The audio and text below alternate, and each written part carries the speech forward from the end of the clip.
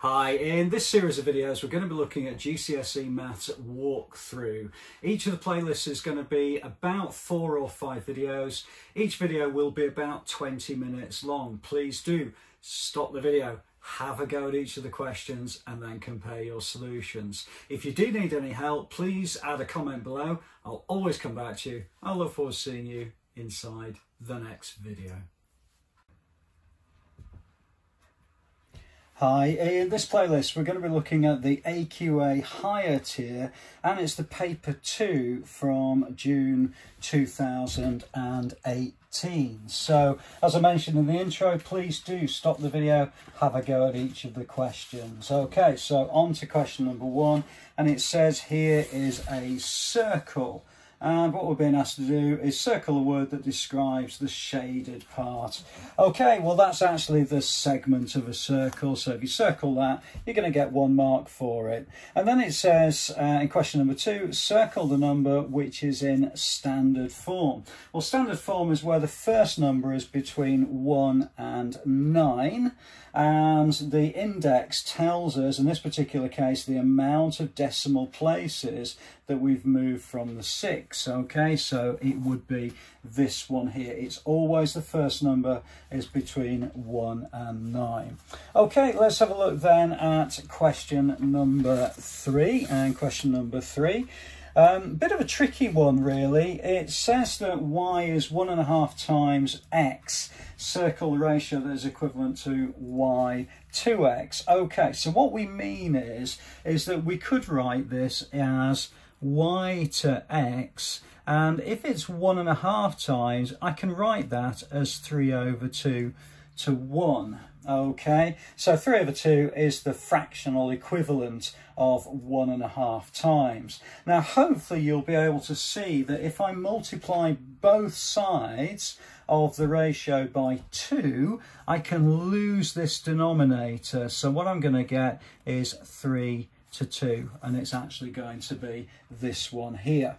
Okay, a little bit of a tricky one, I think. As is number 4, I guess, because we're not kind of used to thinking about percentages over and above 100%, but in this particular case we're being asked to work out 40 as a percentage of 10. So 40 out of 10 multiplied by 100, and however you calculate that, I know the way I would just simply knock off these 2 zeros, divide top and bottom by 10, and I've got 4 times 100, which is 400 divided by 1. So my answer is going to be 400. So just a little bit more difficult with those sorts of questions. Let's move on then to question number 5. I'm going to try to aim for this video to be roughly about 20 minutes in length, something like that. But as I say, please do stop, have a go at each of these. Now, match each sequence to its description. One had already been done for you. Okay, these are ones that you just kind of need to learn, really. So an arithmetic progression is actually this one here, and a geometric progression is this one here. Triangular numbers are the ones in the middle, okay, and the 2 at the bottom, well, these are cube numbers and these are square numbers. Okay, now for all of that, you're actually going to get 4 marks, so it's well worthwhile maybe spending a bit of time just checking through you're working on that for 4 marks on a question 5 is very good indeed. Okay, so let's move on to question number 6. It is a calculator paper, so you are able to use a calculator for each of these. Now, it's a little bit more challenging, and it's only 3 marks. Okay, so table shows the information about the population of a city. Okay, and it goes from that to that in a period of 10 years. Okay, so Liam claims that from that to that, the population of the city will increase by the same percentage. Okay, now he works out all of this. So, does the population of 540,000 match his claim. You must show you're working. Okay, now a little bit limited on the space on the video, but I'll do my best to give you as much space as I possibly can.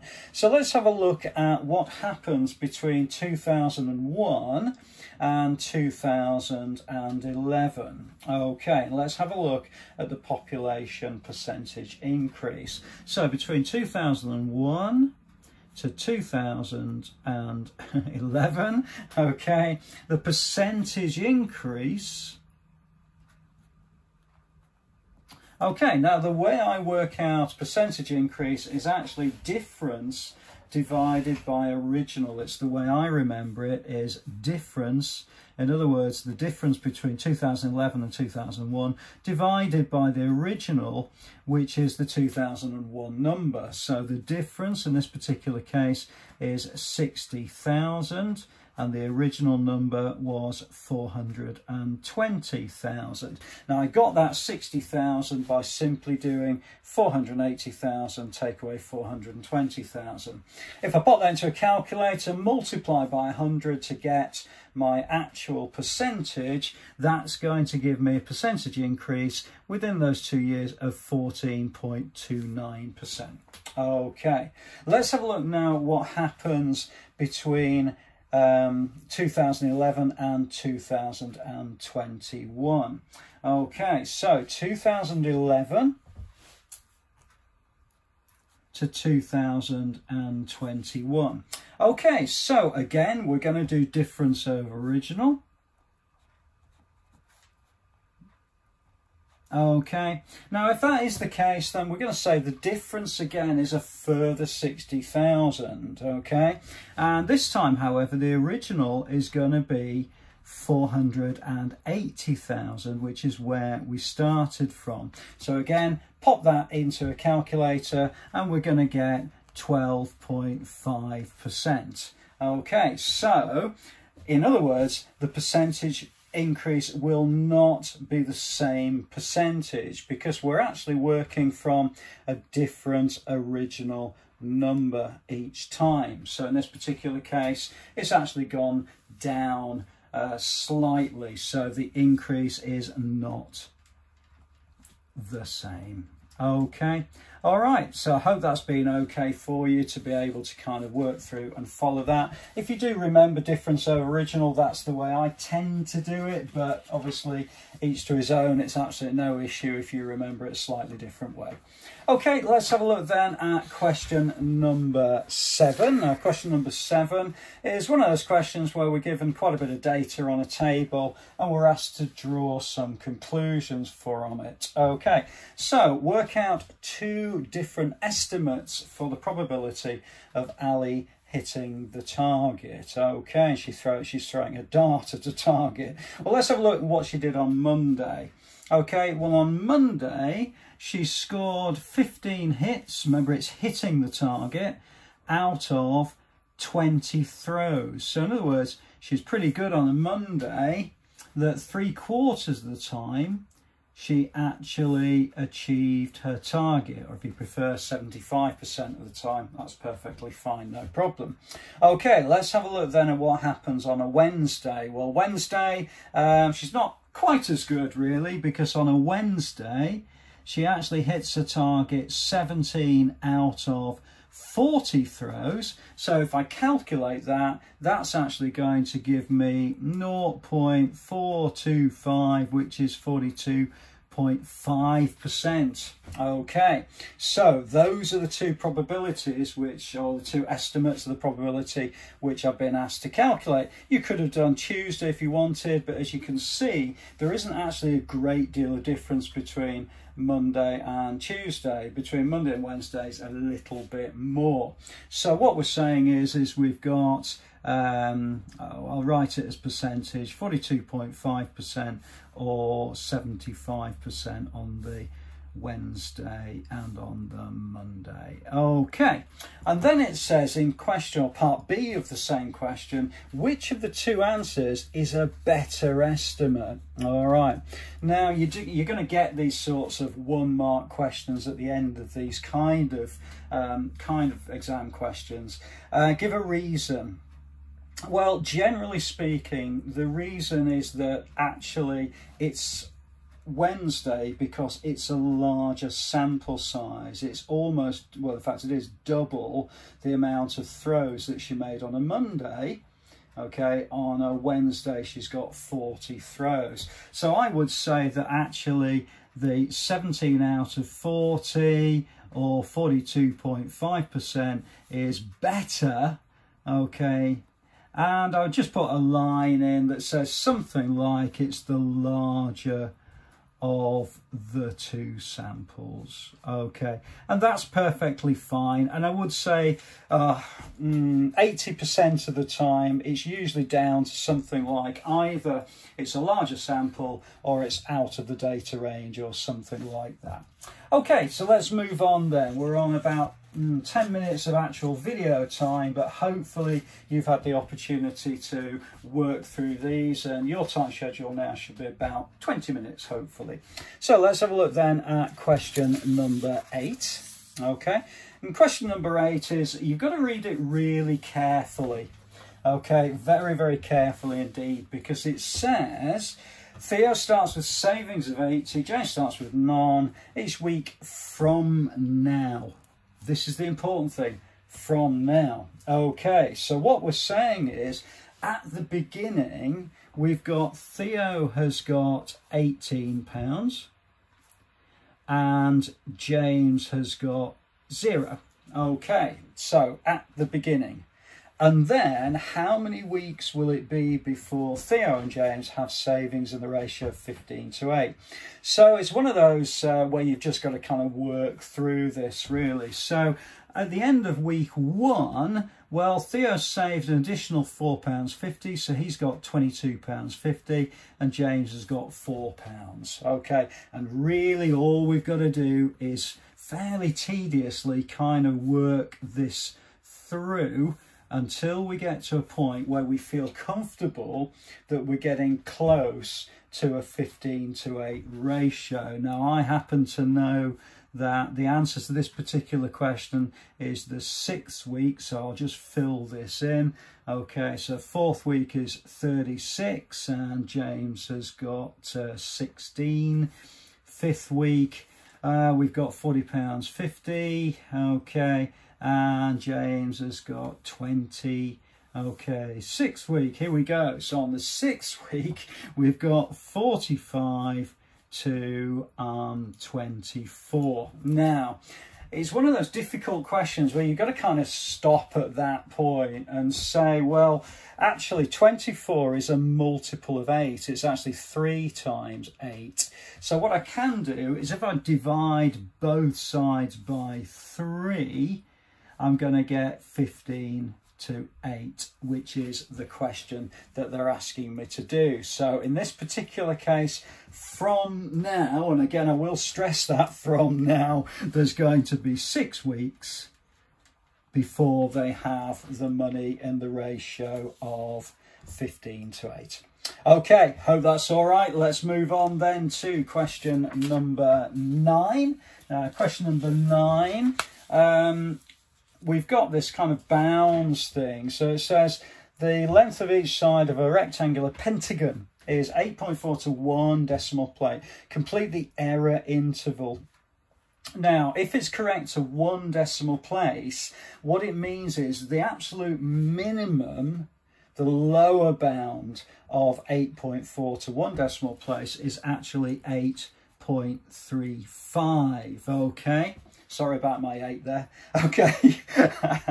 But the upper bounds, the highest it can be, is actually, from a bounds point of view, 8.45, because it's the same difference between 8.4, if you imagine 8.4 in the middle, okay, it's the same difference between 8.4 and 8.35 as it is from 8.4 to 8.45. The only difference here is that it can be equal to 8.35 because we can round it up to 8.4, but it has to be less than 8.45 because if we round that, it's actually going to be 8.5. Okay, so complete the error interval for the perimeter. Well, let's look at what we call the lower bound. Okay, the lower bound is going to be, bearing in mind it's a pentagon, so it's going to get 5 sides. If each of them is 8.35, it means we're going to get 41.75 as the absolute minimum it can be.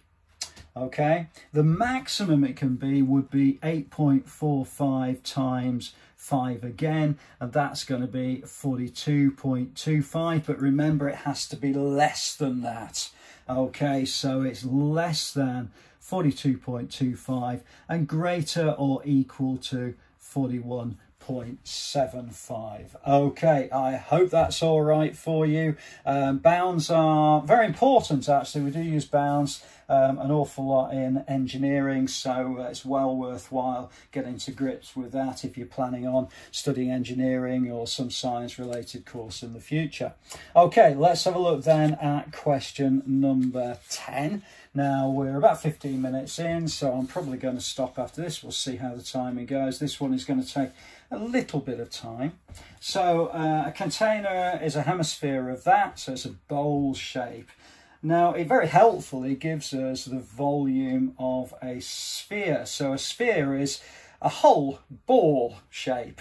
Okay, a hemisphere is just half of that. It's a bowl. But what we are told is that it's got a radius of 30 centimetres. Okay, and we need to use this information then to be able to work out in the actual volume first. So that's what I'm going to do. Okay, and I'm going to say, well, let's start with the formula. So the volume of the sphere, if it was a whole sphere, is going to be 4/3 pi, and it's r cubed. Well, it's the radius cubed. Okay, if I put that all into a calculator, what I'm actually going to get is going to be 3,600 pi, so that's going to be 3,600 pi, but don't forget that it's actually, this is the volume as if it was a whole sphere, but it's not, it's a hemisphere, it's half of it. So what we've got to do is divide that amount by 2, so it's going to be 3,600 over 2, which is going to be 18,000 pi centimetres cubed is the volume of the hemisphere. Okay, and then what it says is that it takes, the sand fills the container at a rate of 4,000 centimetres cubed per minute. So basically, if we divide that by 4,000, this by 4,000, that'll tell us the amount of minutes it will take to actually fill the container.